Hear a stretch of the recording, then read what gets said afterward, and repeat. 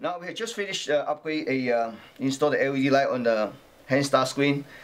Before we put the screen back, here's the chassis. We need to mount our LED drive. Okay, as beginning of the video, you see there's no wire adapter because we configured this pin assignment to accept this type of to match this pin assignments. So there's no need to. First thing, we need to remove you can disconnect the 6 pin. Remove the inverter.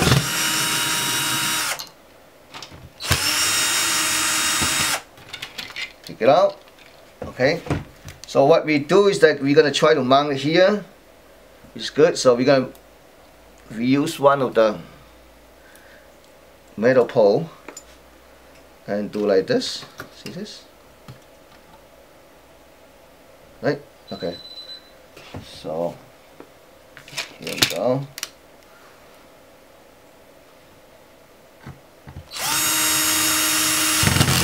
Alright, connect back.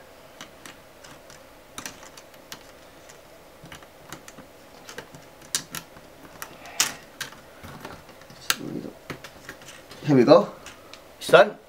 So then we're gonna mount back a screen here. So the way to mount it is like this. Okay, so like this. Okay, mount here, one here, the other one is here.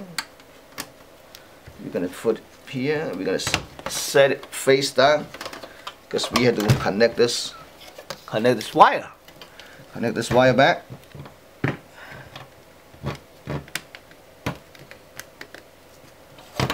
Okay, just carefully you add the tip to secure this.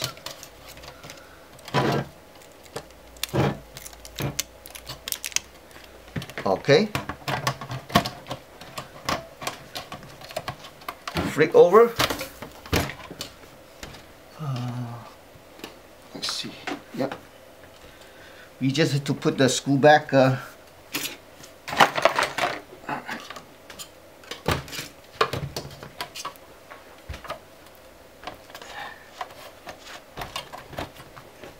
And then put the screw.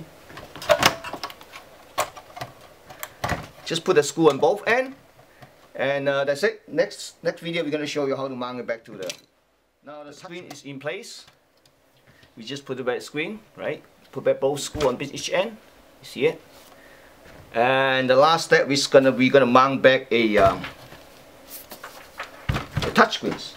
So make sure it's clean. The screen is clean before you put it back. And remember, the cable goes to this side, right? The ribbon cable goes this side. So we're gonna try to stick in this side and tilt up the chassis a little bit and pull it from the other side. There we go. Okay, now we just put it back, set it over. Okay, and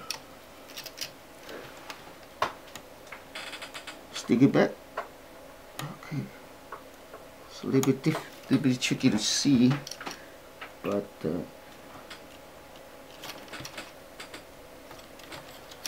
okay. Now we're gonna put back this metal cover.